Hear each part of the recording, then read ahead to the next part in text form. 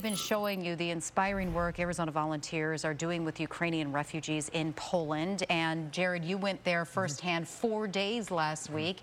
And now you're showing us some local families resettling those refugees in temporary homes. Yeah, this was incredible to watch this whole day unfold. Kind of an adventure for everybody involved. This is a multi-generational family. They left Ukraine with absolutely nothing, but fate brought them together with a group from the East Valley.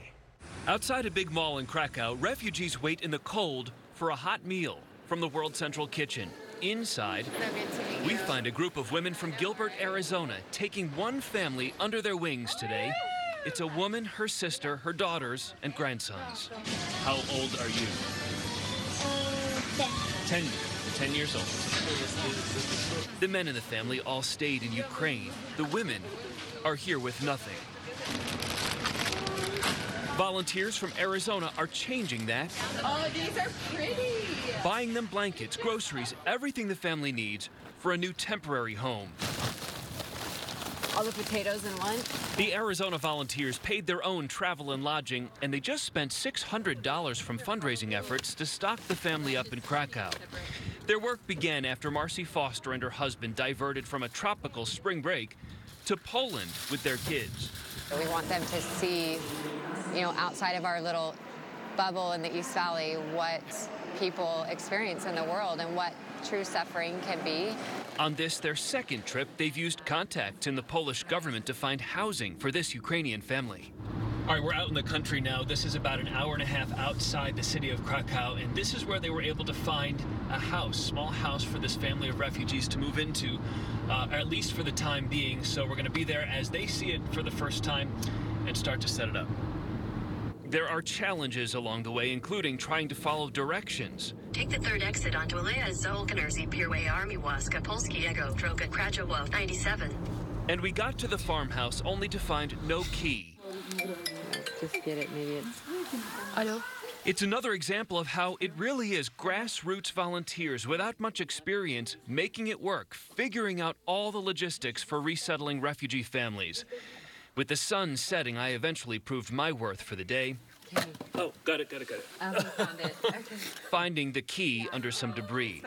Totally undaunted by any of it, the matriarch of the Ukrainian family immediately got to work, setting up their new home.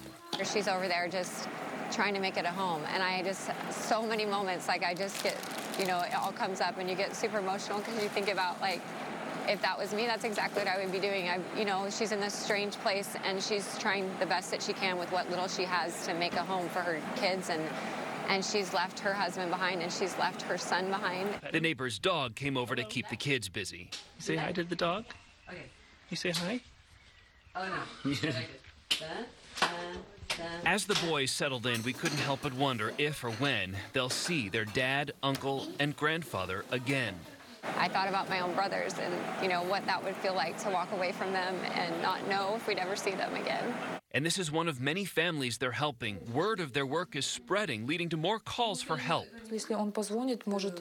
Who is that? Is that Sergey that's talking? Sergey, yes, he's talking to. Okay, how did they get our number? A volunteer? In the refugee center. Okay. Да. Translator Natalia is a refugee herself who fled Kyiv, leaving her 19-year-old son behind.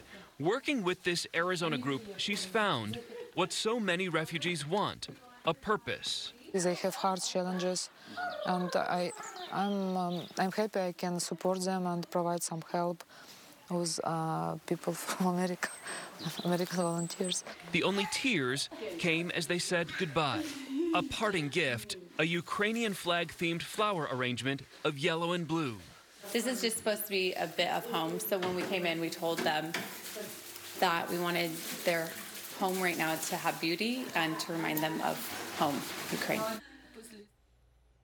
Well, you can scan the QR code with your camera phone to bring up links to donate to the causes we are highlighting this week. This family started a nonprofit group called Reach Humanity, which is holding a fundraiser at Schnepp Farms on May 14th. So that unfolded over the course of about 8 hours. We were with them for that full day.